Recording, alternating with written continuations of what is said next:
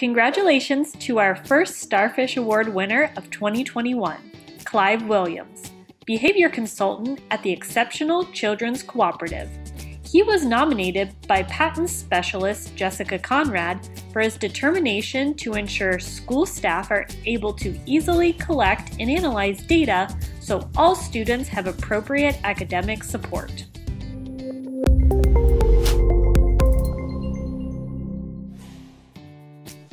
Clive. Hello. How are you? Good, thanks. So glad you're here. So I brought a friend with me and a bunch of other people wanted to join in as well. They did? Yeah. Congratulations! Congratulations! Congratulations! I was keeping this really quiet too when I figured it out. Thank you. And, we have some people here who just want to say a few words and to congratulate you. Oh my God. Was this your who did all this stuff? Jessica, was that you? I nominated Clive because he's an amazing behavior consultant. He has this really strong vision about how good data and relationships can really change the outcome of a student's life. I think that being really knowledgeable in your field is one thing, but to be a real expert shows that you have a vision about how you collaborate with so many different teams, and not only do you gain the information that they have, but you can compile all that and analyze and synthesize it in such a way that everyone understands and we're all on the same page to help support a student.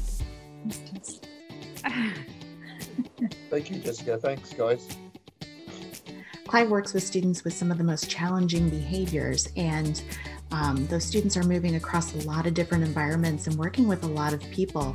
And he has worked with me to help develop this free tool so that several team members can be taking data along a student's behavior. All that information gets put into one central spot and is automatically tabulated, and you're now able to take a look and see, what's going on in English class versus math class versus what happens when a student is praised versus redirected. All those different behaviors, you're able to really look at that.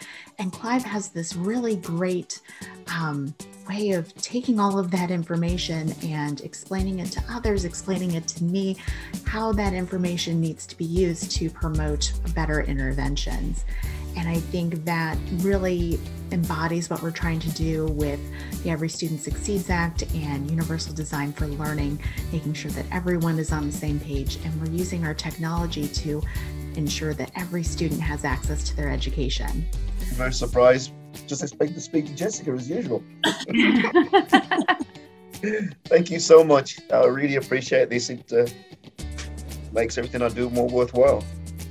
People recognizing it, so I'm usually a quiet and behind the scenes person. I think Clive really exemplifies what a Starfish Award winner is. He focuses on collaboration and data so that all students have access to their education and staff members can spend more time doing what they do best, which is working with students, and less time on the clerical part of the job. Thank you for honoring this outstanding Indiana educator with us. For future Starfish Awards, follow us on Facebook, Twitter, and at patinsproject.org, spelled P-A-T-I-N-S, project.org.